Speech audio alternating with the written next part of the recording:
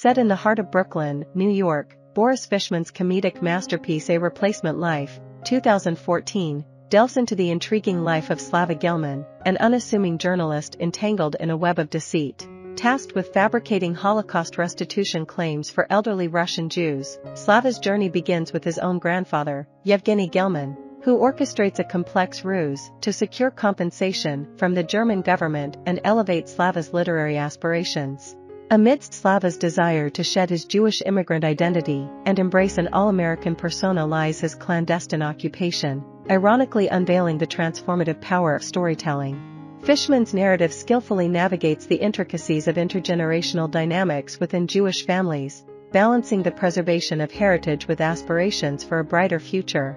As the story unfolds, Slava reluctantly agrees to aid his grandfather's scheme following the sudden loss of his grandmother, spurred by a delayed restitution notice regarding her parents' tragic fate in the Minsk ghetto during World War II.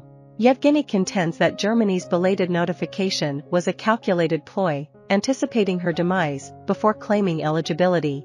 However, the German conference questions Yevgeny's authenticity, lacking evidence of his presence in the ghetto. Initially hesitant, Slava eventually embraces the task, recognizing the opportunity to unravel his grandmother's enigmatic past.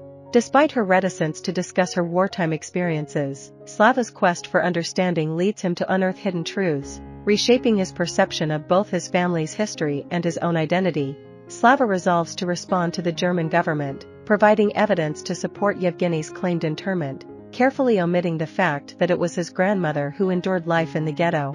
Delving into chronicling his grandmother's story, Slava's journey takes him across Brooklyn, where he encounters numerous fellow Russian Jews.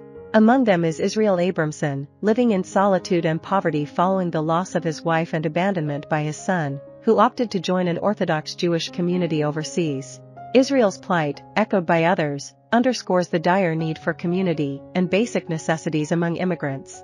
Driven by empathy, Slava proceeds to fabricate numerous restitution claims on behalf of elderly Jews in New York.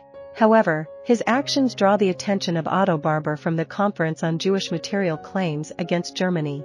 Otto suspects Slava's involvement in forging letters recently received by the conference and presents him with a choice: disclose the identities of those behind the falsified accounts or jeopardize the chances of legitimate applicants.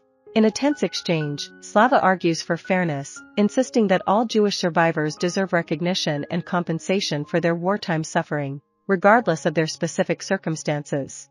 Otto, constrained by the program's guidelines, refuses Slava's proposition, prompting accusations of moral compromise. Slava confronts Otto's manipulative tactics, highlighting the ethical implications of his offer to conceal forgery in exchange for information. Ultimately, Slava divulges the fabrication of Yevgeny's letter to shield the innocent beneficiaries of his assistance.